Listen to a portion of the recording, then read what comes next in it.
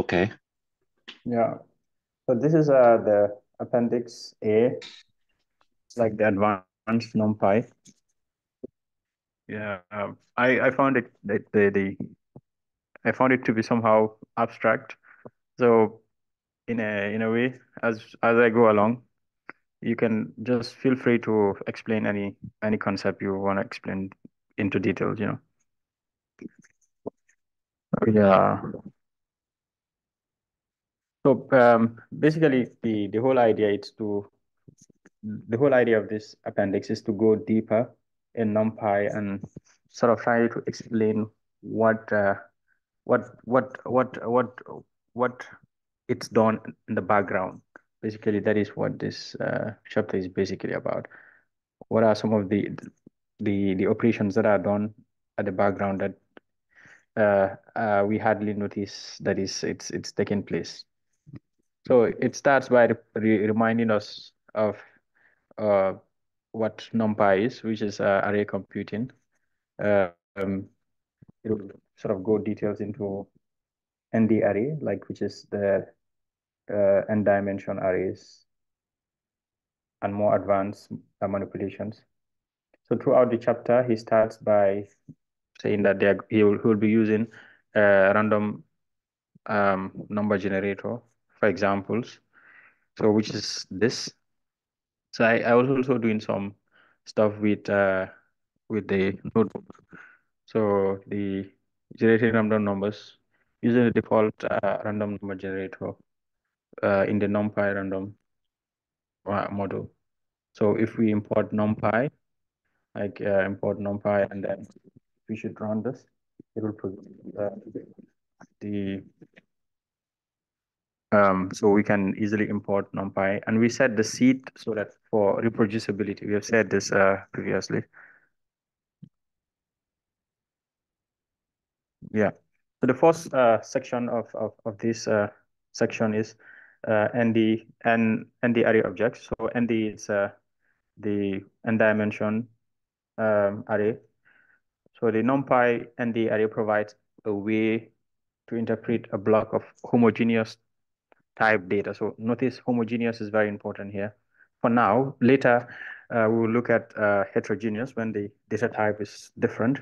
But for now, we are looking at homogeneous data type as a multidimensional array object. So how can we interpret this? The data type can be, like we have seen, it could be floating, it could be integer, it could be Boolean, it could be a string. We have seen that previously. So it could be any type of data. So what makes NumPy flexible and more interesting is that every array object is a strided view on a block of data. So so for example, if we should run this code, it does not copy the actual data, but it gives us this indices like we have specified. It gives us that, but it doesn't copy the data itself. So this makes NumPy really interesting because it's that is the ND array. It's more than just a chunk of memory or a data type. It also has a striding information that enables the array to move through memory using memory with varying step size. So I think I had some summary on this here. No, this will come later. This was if we want to see the data type, like the different types of float, but this will come later. So the strided view that he's mentioning, the ND array's ability to provide different views or representations of the same underlying data without actually copying the data. So that is what he meant by the strided view, because so a stride is a tuple of integers indicating how many bytes one need to move in memory to go to the next element along a dimension. So basically, when we are using NumPy, we don't actually know that this striding is what is done at the background level. So basically, that's what this appendix is trying to explain to us, that, oh, this has some of the things that is done at the basic level. So more precisely, the ND array internally consists of the following: a pointer to data, that is a block of data in the RAM or in the memory mapped file, the data type or D type describing fixed size value cell in the array, and a tuple indicating the array's shape. So the shape of the arrays that we are going to work with are always going to be in a tuple. They're always going to be a tuple. And we have seen tuple previously. So a tuple of strides, integers indicating the number of bytes to step in order to advance one element along a dimension. So that is a tuple of strides. So like if we want to move from a particular dimension to another, so the tuple of strides tells us how many steps we have to take in order to meet that, or the number of bytes, sorry, the number of bytes in terms of memory that has to be taken. So this is an illustration sort of. Now we have this ND. This is the ND object, which is the data. And then the D type is the data type. And then the shape is the shape of the data, which in a sense could be like the dimension of the data. And it's the dimension of the data. And the strides are like the number of bytes to steps in order to move from one element to another along a dimension. So basically these are some of the key elements of a ND object. Yeah, so like if you have any comments, Kim, or any suggestions, feel free to come in. Yeah. So this is the NumPy the NumPy n dimension object. So we mentioned the data type. It could be a float, it could be a boolean, it could be a string, and then the shape, which basically it's the dimension, the number of rows and columns, and the strides, like the steps in bytes that we have to take to move from one point to another along a dimension. So for example, a 5 by 10 array would have a shape like this, 5 by 10, which is like, sorry, 10 by 5, like 10 rows and 5 columns. So we can see if we do dot shape, like if we apply the shape function to this, then it gives us the shape of this ND object. So we can see the shape is 10 by 5. It's a matrix of 10 by 5. So then we have some kind of interesting. It was a bit confusion, which was a typical C order, or a Fortran order. So like the C and F order. So a typical C order, which is like a 3 by 4 by 5 array of float 64, like 84 bytes. Values has the strides 160, 40, and 80. So the strides we mentioned previously are the number of bytes it has to take to move from one dimension to another. So it's like 160, 40, and 80. So knowing about the strides can be useful because in general, the larger the strides on a particular axis, the more costly it is to perform computation along that axis. So let's say in a 2D in a two-dimension array, you have like the two axes, which the zero axis in that case will be the vertical axis, which will be the row axis, and then the axis one will be the horizontal axis, which will be the column axis. But we could also work in a 3D dimension and stuff like that. So this is an example of where when we call this ND array, and then we apply the dot stride function, it gives us the stride of this ND, and this is very important because it helps us to know on which axis we want to perform. Like basically, the more costly it is, like the larger the stride, the more costly it is to perform computation on that axis. Which if we know, then we could choose the most appropriate axis to do our computations, which will also save us some more memory and speed and efficiency and things like this. But a typical NumPy user might not be exposed to all these things because these are things that are done at the background level that you don't get to see. Yeah, you don't get to see. Yeah, you want to say something? No. I just keep following you. Yeah. Go Okay. ahead. Okay. Yeah. Yeah. Okay. So he even mentions this why it is rare that a typical NumPy user would be interested in the array strides. They are they are needed to construct like zero type, the zero copy array views. So they can also be negative, like he gives you negative strides, which enables an array to move backward through the memory. Yeah. Yeah, so that's it for the first part. Now we look at the NumPy data type hierarchy. Um, you can occasionally have code that needs to check whether an array contains integers, floating point numbers, strings, or Python objects. Since there are multiple floats, point numbers, like we have float 16, we have float 128, checking that the data type is among a list of types would be useful. So uh, fortunately, the data type have superclasses such as the NP integer, floating, So we can apply this function. If we apply the is sub data type function, then it will return to us the type of function it is. Like this is an example. He created this ND arrays. Like the first one is NP zeros or with dimension 10. Um, and then he sets the data type to be an integer of int 16. And then he has as the second data type, the second array, it's like sets it to float, and then applies this is a sub data type uh, function. Now he's asking this the first data type the first one we array we created ins. We are asking whether it's an integer, and then it returns true, which is an integer.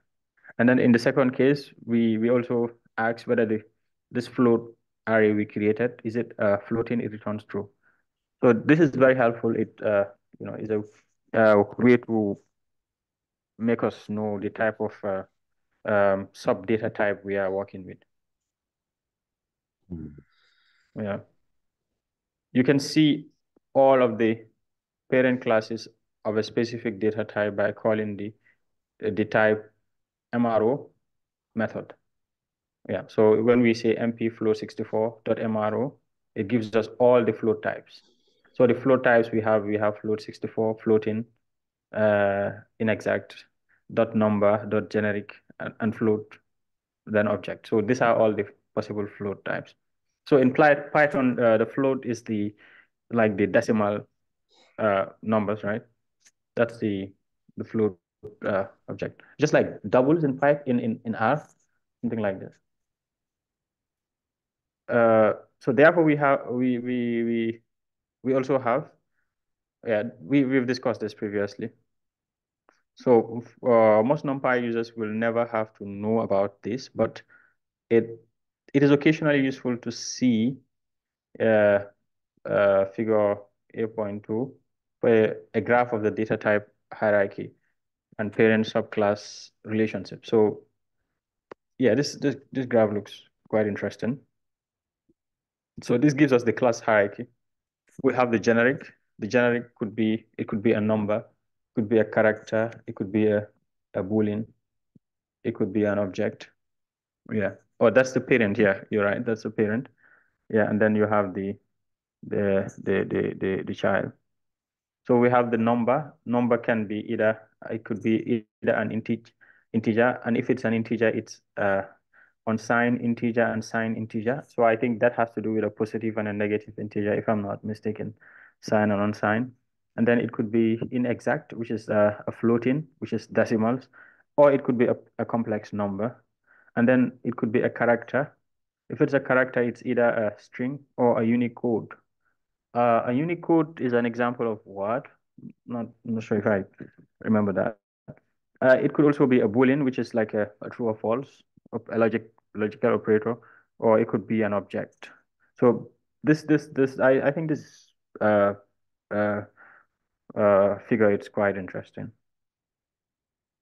Yeah. So we move to the next section, the A.2, which is advanced array manipulation.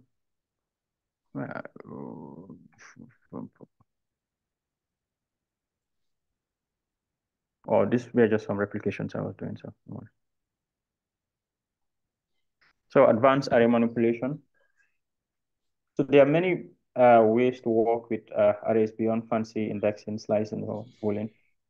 While much of the heavy lifting for data analysis applications is handled by higher level functions and pandas, you may at some point need to write a data algorithm that is not found in. So basically he said that, I mean, it's good to go through this, but in most cases we might not be doing this.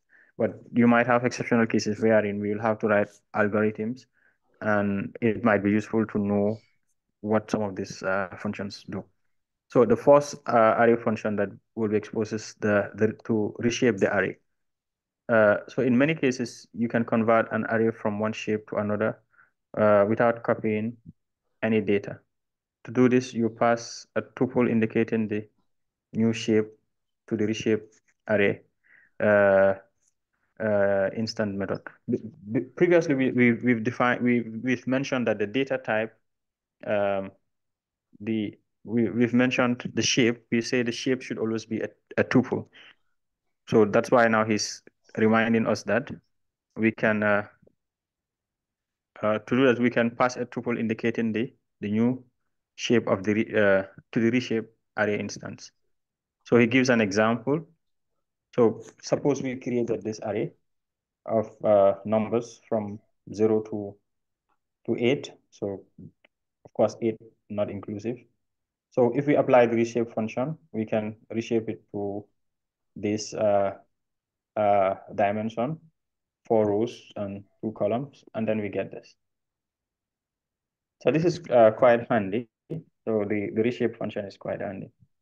Yeah, so we reshape it to a 4 by 2. So this is uh, an array of from 0 to, let's say, 12, of course, exclusive of 12 itself. So let's say array dot reshape to 4 by 3 dimension. And then now he's introducing the concept of order. So we can order this array either using the C order. The C order, just see like a row measure. Like we order it using the vertical axis, which is the row, or the Fortran order, which is the column measure, wherein the ordering is done using the column, wherein the ordering is done using the column. Yeah. This is actually kind of the way we have to assign the number for the each cell. So you can think about the each cell actually has the kind of a small spaces assigned to the memory. That's what we talk about the stride. And then, okay, so for example, this one is kind of like how many, like a 1 by 8 kind of array, right?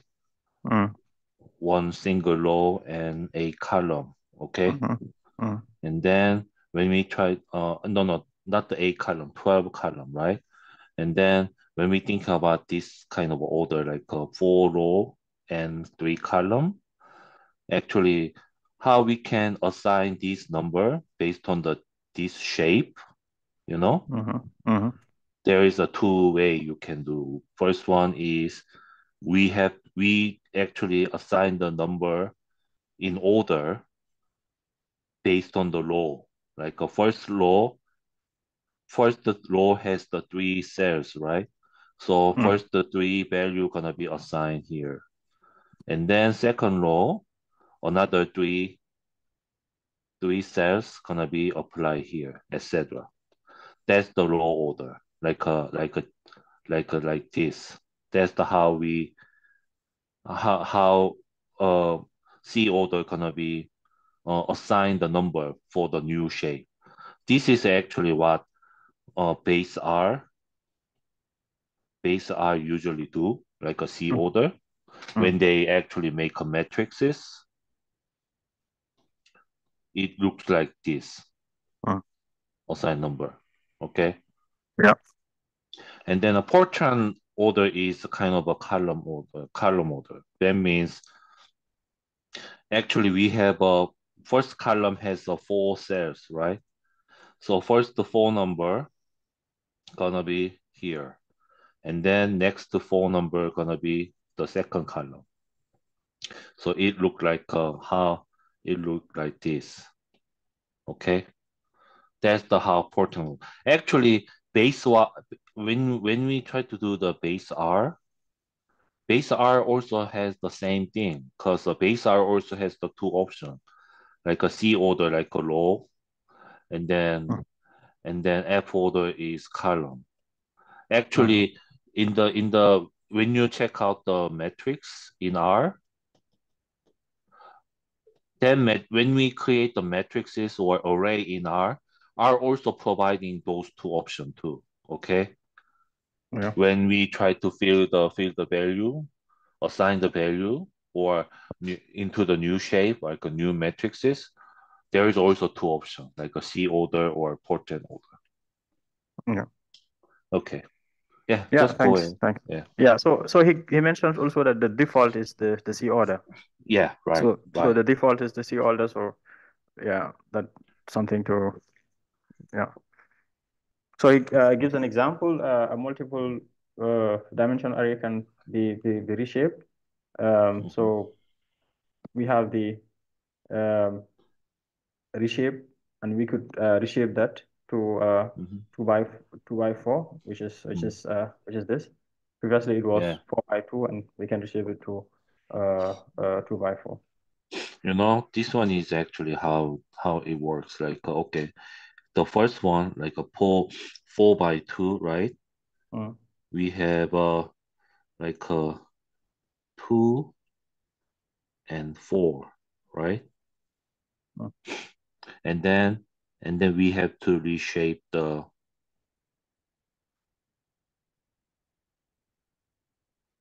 like this, right? So 0, 1, 2, 3, 4, 5, 6, 7, like based on the C order, right?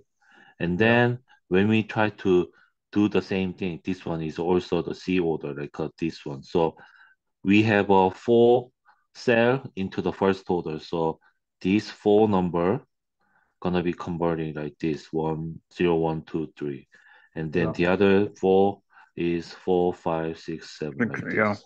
Yeah, yeah, like a C order is the default. So that's the yeah. how it Here's the works. default. Yeah. Yeah, it is actually literally about the transpose, right? Mm. Yeah. Okay. Yeah. So and also he mentions that one of the path shape dimension can be a negative, like a -1, in which case the value used for that dimension will be inferred from the data. So from the data, then it will be inferred what would be the appropriate dimension to use.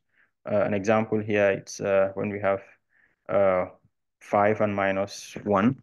So using this, since this is a range of 15, so this is the most appropriate um, like dimension it will give you. So that is if we use the -1. Yeah.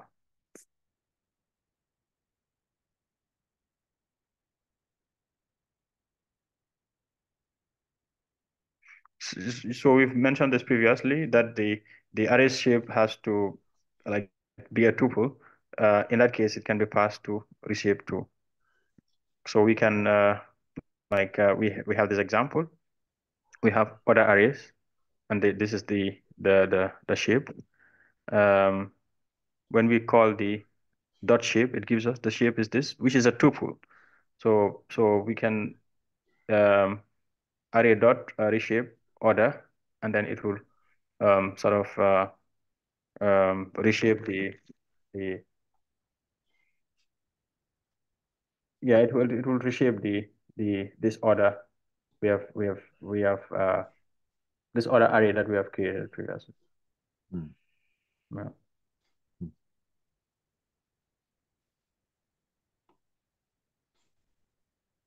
So the opposite of reshaping, the opposite operation of reshape from one dimension to a higher dimension is typically known as the flattening or the raveling, which is like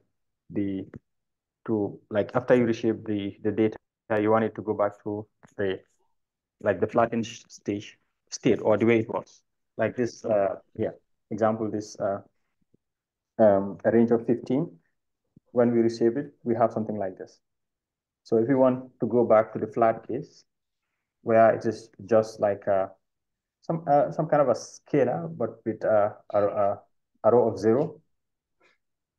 Yeah, so with like a row of 1, sorry, like a scalar flat. We can just call the ravel function, and it does that. Yeah, the ravel function does that, or the flattening.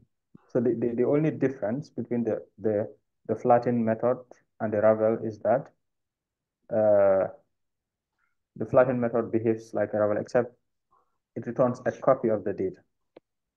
That's it. That's the only difference. But the behavior will be the same, but the flatten method returns a copy of the data. But in any case, both of the both methods are used to undo the reshape in a way. They're used to undo the reshape. So now he's trying to explain the difference between the C versus the Fortran order, which we have already discussed. Yeah, already discussed. So the key difference between the C and the Fortran order, and the Fortran order, is the way in which the dimensions are walked. So for a C or row major order, traverse higher dimensions first. Example, axis 1 before advancing to axis 0, and the opposite is for the Fortran or the column major. Yeah, any comments up to now? No, so we look not. at concatenation and splitting variables. So when we call the method NumPy.concatenate, takes a sequence like a tuple or a list, etc., of arrays and join them in order along input axis. So this is key here along the input axis. It could be at axis 0 or axis 1, or depending on the data type we are working with. So we have an example. Let's say the first array, AR1, and the array 2. So we concatenate them at axis 0, which is at the row. Axis 0, which is the row or the vertical. And then we concatenate them at axis 1, which is the column. So this is quite interesting, but we could use other methods to do this. We could use the VStack for axis 0 concatenation, and we can use the HStack, which is like the horizontal. The V could be vertical stacking, which is exactly what this does. This does vertical stacking. So instead of doing that, we could just call the VStack method. For this one, we could just call the HStack method, and they will all do the same thing. Yeah. So that is what he's explaining here. So split is like the opposite of concatenation. When we want to split, on the other hand, slides an array into multiple arrays along an axis, just like concatenation would add the multiple arrays to one. So we go back to the random number generation of the normal distribution, standard normal of 5 dimension of 5, 2, and we have this. So we can split it like this: the first, the second, and the third in this with this dimension. We can split it like that, and yeah, so that is how the split behaves. So this array, we have split it into these portions, where in the first is this, and then the second, and then the third represents this. So the value 1, 3 passed to the NP slit indicates the indices at which to split the array into pieces. So this is the indices at which we split, just like slicing. When we are slicing, like we have the indices on how we make the slice. Yeah, so this table could be very useful. Basically, the table gives us array concatenation functions. Uh, so yeah, I think we've talked about this previously. Uh, yeah. So the H split and the V split, uh, convenient functions for splitting. Like we had the stack. We have the V stack and the H stack. So we also have the V split and the H split. So he mentions this, which is a stacking helper, the R underscore and the C underscore. Yeah, these things, they just work like the V stack and the H stack, right? Yeah, I think they do the same thing like what the V stack and the H stack does. Mm. Yeah. Mm. I don't know if you have any comments, but I think they all behave the same, like just like H stack and V stack. Like the Yeah, R underscore is just the V stack, and the C underscore is just the H stack. yeah, it's a row order and column order. So it Yeah. is actually kind of a namespace, and you can just abbreviate that kind of function like R underscore C underscore instead, not using the H star and A stack and B stack, like Yeah. reducing the typing. So Yeah. you Yeah. know, yeah, Yeah. that's the thing. Yeah. Mm. So now he moves on to repeating elements like tiles and tile and repeat. So two useful tools for repeating or replicating uh, arrays to produce a larger arrays are the repeat and the tile function. So repeat replicates each element, just like the name, replicates each element in an array some number of times, producing a larger array. So we have this array of range 3, which is from 0, 1, 2. So that's the array. When we call the repeat to it, when we apply the repeat function, repeat 3, so it repeats each element 3 times, each element 3 times, which is quite useful depending on the type of work one is doing. So this is also very similar to the concept of broadcasting that will come later. So by default, if you pass an integer, each element will be repeated that number of times. If you pass an array of integers, each element can be repeated a different number of times. So here is an example. Previously, we just call the repeat with 3. Now we are calling it with we pass an array like 2, 3, 4. So it repeats the first element 2 times, the second element 3 times, and the last element, the third element 4 times. Because in the repeat function, we call an array.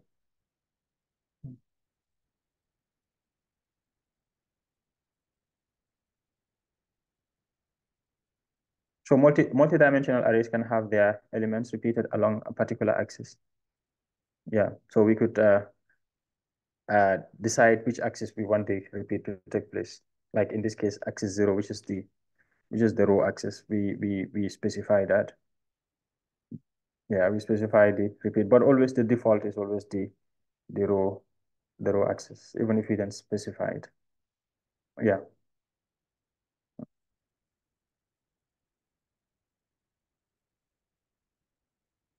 So tile is also similar to repeat. Tile, on the other hand, is shortcut to stacking copies of an array along an axis. Visually, you can think of it as being akin to laying down tiles. Yeah. So when you are laying down tiles, you just have a copy of that tile on the right or on the left, something like this. Like when a tile is laying down the tile, it's just a copy of that on the sides or like that. So the concepts seem to be very similar, the concept of repeat and tile. Mm. So here is an array. Here is a 2 by 2 array. So when we call the tile method 2, So it basically creates a copy of the original tile, but on the right of it. I don't know what I'm saying makes sense, but it Yeah, just copies it on it.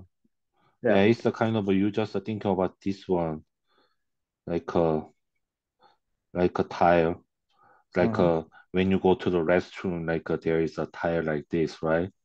Mm-hmm.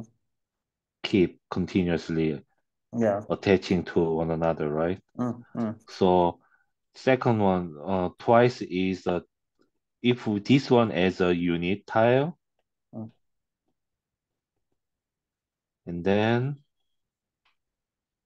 we can put that unit tile to the row wise. Yeah. Okay. Mm-hmm. So so up here actually repeat is a kind of a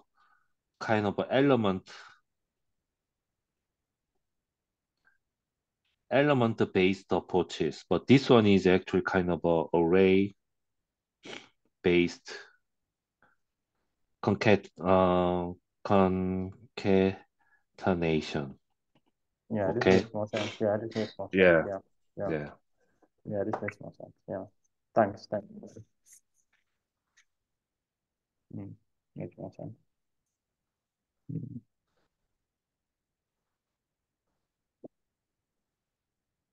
Mhm. So, but now so in this case here, he's calling the tile method, but Mhm. it's using the two one. Is it the indices, or what does this two one? Two, two is actually number of repeat. Mm-hmm. Okay. Yeah. So in here it says we're gonna repeat twice. Put the tile twice, and then the Mm-hmm. first one means is the row by row, or maybe column by column. Okay, rather than the column. Row by row means is the previously we actually in here we actually put this one Mm-hmm. by row because this one is the one first row and then a second row. We go to the second row and then we put the tile here, Yeah. right? Mm. But in this case here, it is actually we're gonna okay here these are the tile, okay, Yeah. Mm-hmm. and then we repeat this one twice. But the thing is, what direction? This direction. The column direction. Yeah. So here Oh he's no. just using the Yeah. default, right? He's just using the No, no. default, which Yeah. yeah. Default is the column direction, actually. You know? Default is the row or column? Default is the column. Tiling is made by row. Oh, okay, row direction. Yeah, row direction. I Yeah, said. default is row. Yeah. Yeah, So that's row why I didn't direction even like specify this. it here. It Yeah, doesn't even yeah, specify. Yeah. yeah. Like a row direction. Yeah. But when we put the one in here, we're Mm-hmm. gonna changing the direction like a column direction like Yeah. this way. Yeah. Yeah. So Yeah. that's the kind of okay. Here is the tile, and Yeah. then we put the tile down to the column wise. Underneath it. Okay. Okay. Yeah, Okay. Yeah. yeah, That makes sense. Thanks. yeah. And then in here, the second means row. Yeah. Second means I think that uh So it could be a no 3D. Maybe it's a 3D. This one is a three dimension. In that case, the two might uh make sense. It might be the third okay, dimension. In that case. okay, okay, yeah, right, Yeah. Yeah. In that case, yeah, it might not. yeah. Yeah. So now he's talking about the fancy indexing equivalent, the take and put uh, method, which has been discussed in the chapter. One way to get and set subsets of arrays by the fancy indexing using the integer array. Yeah, I was going through this, but this part was fine because this one we just like um, so we're just applying the array to this int, and the array is like a multiple of 100, which we applied to this, and we got this, which is quite straightforward. So, but here he's like, there are alternative ND array methods that are useful in the special case of making selection only on a single axis, or only on a single axis. So here, how do you understand this? Like, so we are calling the take method, which basically uh, takes this, it just calls this back. Yeah. So, but the put method has to go with an axis. So this 44, I was not getting it. Was it an axis, or what does it do with the put method? Okay, let's see. The alternative ND array is useful in a special case of the making selects only on a single axis. Yeah. Okay. So array take the individual like Mhm. this. Yeah, which is fine. Yeah. Yeah. Okay. Then the And put method then takes the put individual, but method.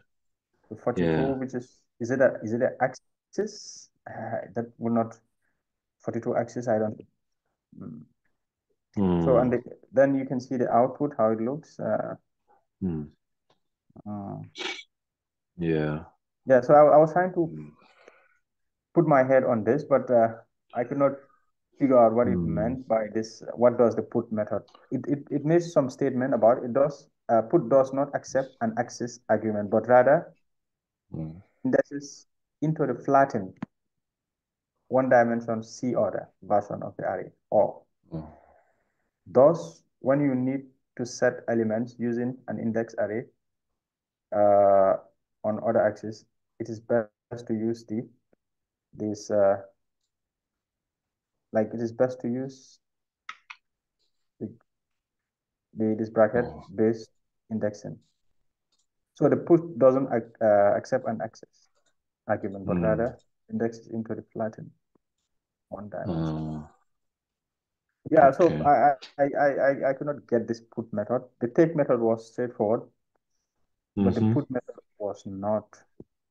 The Yeah, out me either. Yeah, it's yeah, but kind anyways, of a maybe yeah, next week when we get the iOS, we could uh, just yeah, ex clarify it. yep. Mm, yeah. So then it moves to broadcasting. Mm-hmm. Yeah, broadcasting governs how operations work between arrays of different. So all this while previously we have been looking at homogeneous shapes, right? So now Mm-hmm. when we come to broadcasting, now we are looking at arrays of different shapes. So arrays of different shapes, then we apply the concept of broadcasting. He clearly mentioned that this could be confusing. And when I was reading it through, I got confused at some point. The simplest example of broadcasting occurs when combining a scalar with an array, which is straightforward. Like we have this array from 0 to 5, and then we multiply it with a scalar of 4. So what is happening here? Python is NumPy. What it does, it does broadcasting. So basically here, so to do this, it does broadcasting. I don't know if this explanation makes any sense, but to do this operation, like to multiply an array by a scalar, what it does broadcasting under like we don't see that particular step of how it does the broadcasting, but that is what it actually does, because Yeah, it makes it. broadcasting is just kind of simple because it says it's a multiply four, right? Yeah. So if you can just think about the array Mm-hmm. is the matrix, right? Mm-hmm. 1, 0, 1, 2, 3, 4, right? Mm-hmm. Mm-hmm. And then you just thinking about the in the mathematically just four like this. How we Yeah. can do that? It we gonna try to apply to the each elements multiply by four. Mm. That's the one of the matrix function matrix algebra, right? Mm-hmm. So this is what is called the broadcasting.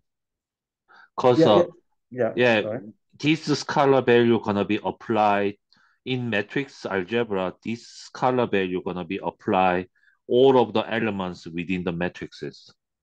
Mm. That's the broadcasting. Yeah, cause in the mathematically when A is like A, B, C, D Mm. as a matrices, okay, and then maybe I would say N is integer, Mm.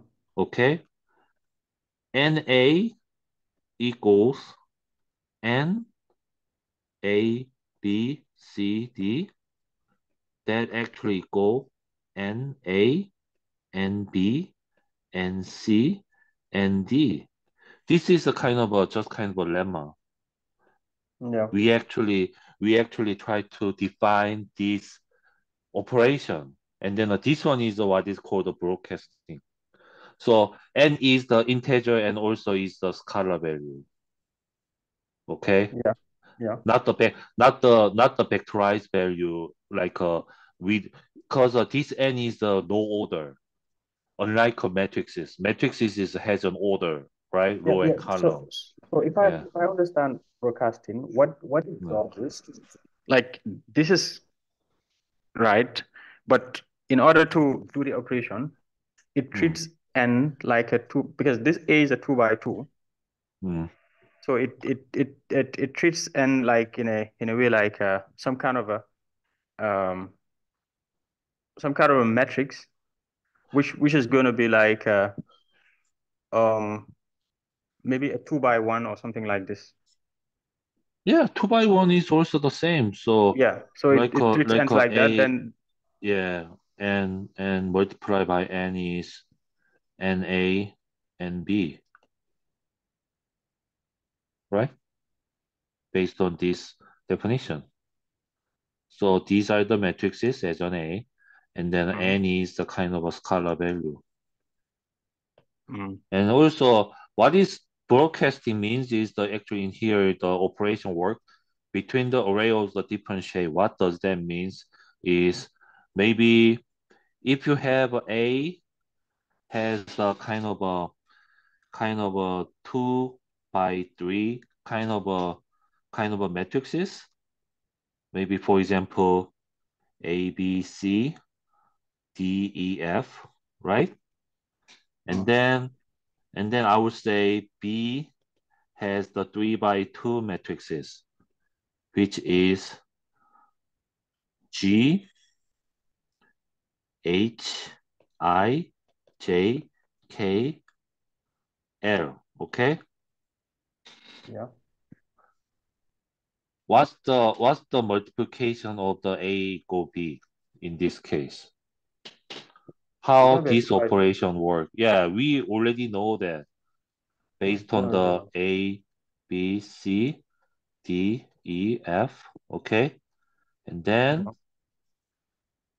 G, H, I, J, K, L, right? This is the how this is the operation, right? Mm, How can we do this? Actually, 2 by 3 multiply by 3 by 2 matrix actually give us about the 2 by 2 matrix. Okay, mm, how that works? Okay, here is a result. We have a 2 by 2 matrix. This one and this one. Okay, first we multiply each element correspondingly. That's the first element.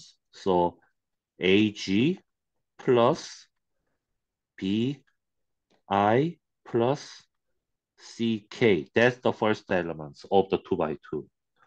And then that one also goes to the second column in here.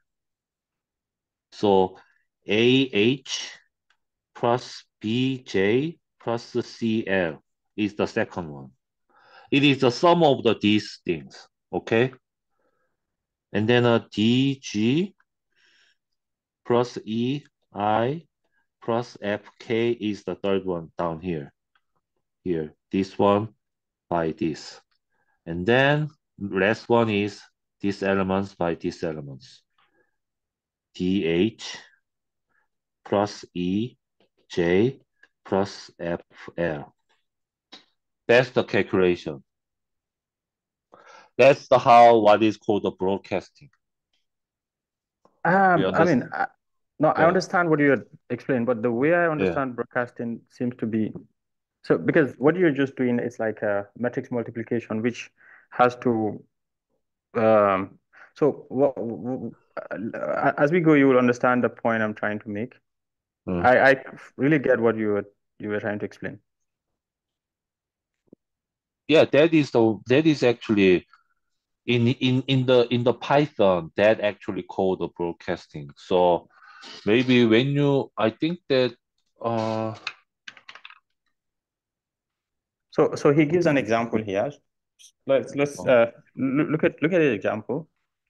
uh, So you have this, you generated this array which is like 4 by 3, uh-huh, and then you get the mean of uh-huh. the array which is so this is a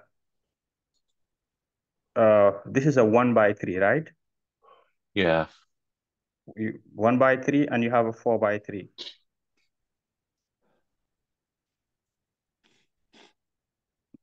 right?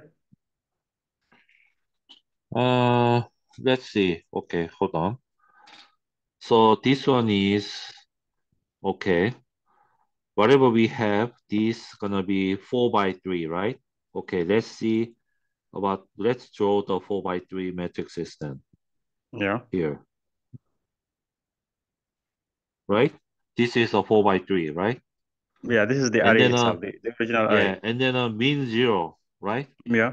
The mean of 0, which is this Mean of result. zero means kind of like hold on. Yeah, this is a one by Uh, three. It's just a is a row vector. yeah, Yeah, it's a row vector. This is a 1 by 3. okay. So it's the three, right? And then mean zero is actually low. Actually, uh, It's just one row and three columns. 1, 2, 3. oh, okay, interesting. I thought that this one gonna be the 4, not the 3. So now So, to like do the demeaning, he subtracts the two. uh, Like he okay. subtract this one, which is a 4 by 3 Mm-hmm. from the uh 1 by 3, and he gets Maybe this. could you go to the Jupyter notebook and then could you type that one, please? Uh, I think like that something like. Hmm. Yeah, so Okay, it was here because and then I typed it. yeah, So you see this, yeah, yeah. and So then we could even maybe let me try to get the shape of this to make it easier. yeah, Let's see, uh, mean dot 0. shape. No, I want to get the shape of it. Yeah, Mean mean 0. Yeah, and let me. shape dot shape. Yeah. So Yeah, it's you a see, 3. Yeah. it's a 3. So Okay. what he's talking about broadcasting is we have to reshape it to make it let's say a 1 by 3 or a 3 by 1 depending on the dimension of this, so that we can multiply. He said this is what it does on the background, even though we don't see it. Actually, what mean 0 means is the kind of like okay, in this case, we sum up all of these things and then get the mean, Yes. and all of this one get the mean, all Mhm. of these and then You get get the them mean. in? Yes. Yeah. That's So the how broadcasting look like, because it's the three, three, three shapes, right? no, so the broadcasting was done here. The problem was this, because the ARR is a 4 by 3, and this is just a Uh-huh. 3. And then you want to do an operation on them. Ah, okay. Got you. Yeah, you see the point. So that was the issue. So now here he's saying that they have to apply some broadcasting. So which is like Uh, what Python does is it reshapes this to let's say a 1 by 3 or a 3 by 1 so that it matches this. yeah, this one is actually, I can explain that, because, Okay. Yeah. yeah. Okay, from this number, Mm, okay, mm, what does this means is that this one actually has the three row, right? yeah. And then there's no column. Yeah, that's no column. Yeah. So what Mm, does that means is yeah. from this value, Mm, like how this one is calculated is yeah. negative 0.759387118 Mm, negative minus 0.13597,943. yeah. Actually, negative and negative is the plus, right? Mm, So we get this value. And this one, okay, is 0.90219827, okay, yeah. Yeah. negative 0.998235524. Yeah. No, That's I the understand your this point. number. So Yeah, what I'm because saying, it is kind of a element by element kind of a understand your point. So corresponding. Yeah, what the reshaping does is what the broadcasting does is this this thing, it yeah, reshapes it to a 3 by 1 matrix. yeah. We have these elements, and then we have these kind of array, right? Yeah, so this thing we have here, we just reshape it to a 3 by 1. This is what Yeah, it does, like to do the operation. It reshapes it, like yeah. it reshapes it to a 3 by 1, and then like 3, Uh-huh. and then it does the operation on that. Then Yeah. you can now you can do operation on this too, because you have a 4 by 3 and a 3 by 1. You will end up having like some kind of a 4 by 1, something like this. And then could you run the this command Which one? based on that one? Yeah. Well, which one? Sorry, this one? Yeah. Yeah, you have something like this. Okay. Yeah, Yeah, this one is does not update it. So okay. yeah, Yeah. yeah. I think Yeah. we're almost out of time. I Yeah. don't know. Yeah. I think that this one is just kind of what just to Yeah, try yeah, to say yeah. So is you see yeah. here. You see. So Yeah. isn't you see the diagram? So this is what we had, a four by Uh-huh. three, and Uh-huh. then we want to multiply it by 3, which is a Yeah. scalar. So Yeah. which is just this. So what it does, it adds Uh-huh. all this, Okay. and then it gives you this 4 by 3. So this is what broadcasting does. Mm, So this is okay. what we have, like a 4 by 3. We want to Yeah. multiply it by 3, the scalar 3. So Yeah. on the ground, this is what Python does and gives us this result. Mm, So with yeah. the diagram, it's even much more clear. Yeah, because Yeah. that's what I'm going to say. So even if Mm, we have this only uh one row and three column in this mm, case, mm. this one is a keep applying to the all of these elements Yeah, yeah, like yeah, this way, and yeah, then that's the how it works like this. That's the what is called the broadcasting try to apply each element to the one by one kind of a yeah, corresponding yeah, relationships. yeah, Yeah. Okay. yeah. Yeah. Yeah, I think. we almost Yeah. out of time, but basically this all this stuff is just explaining the same thing, how the broadcasting Mm, does. How it, yeah. yeah, it's explaining like this is a 3D case. Now, if you have a 3D case, Yeah. how it does, Yeah. it still does the same thing. It will just Yeah. replicate Right. this Yeah. 4 by 2. It will replicate it 3 times, and Yeah. then that is how the broadcasting is done.